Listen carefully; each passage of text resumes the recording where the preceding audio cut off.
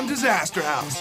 We're looking at the creepy, crawly problems that come up when the sun goes down. Oh, what?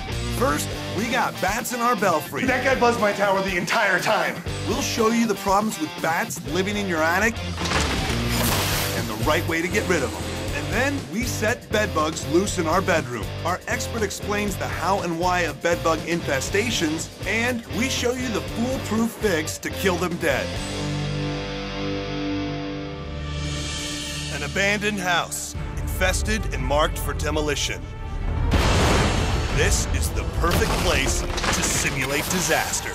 Oh, God. I'm gonna show you how to prevent this from ever happening to your home. And if it does, I'm gonna show you how to fix it. Oh.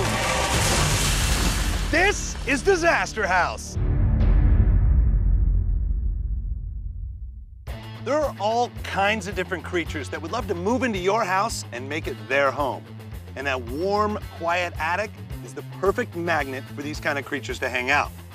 Now, this is Disaster House, so we're not gonna go for the best case scenario. We're gonna go for the worst case scenario. Bats.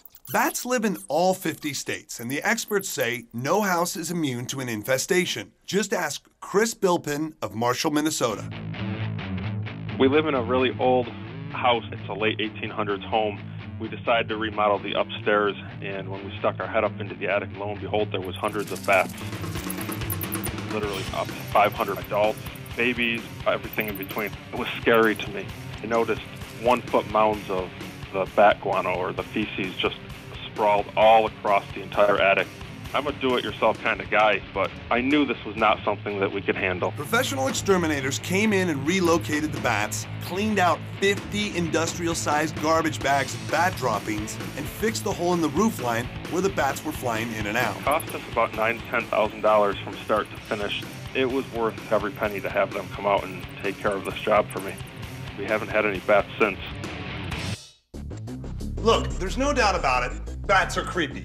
But if you've got them living in your attic, it's more than just the ick factor that you gotta worry about.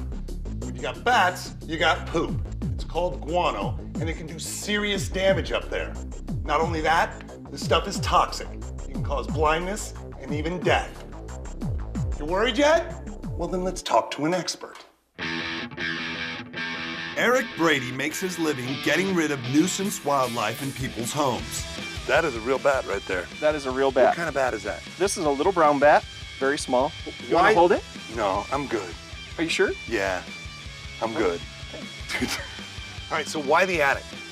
It's just like a tree. You know, it's a hollow cavity. They don't really know that it's an attic. We think of it as an attic, but they think of it as a hollow tree. It's a place that they have egress, and depending on how the sun hits, they can stay to their desired temperature. One little bat like this isn't going to do much damage. But bats live in groups called colonies, and the colony always hangs in the exact same spot in the attic. The problem is the whole colony's poop piles up in just one place, and your insulation pays the price.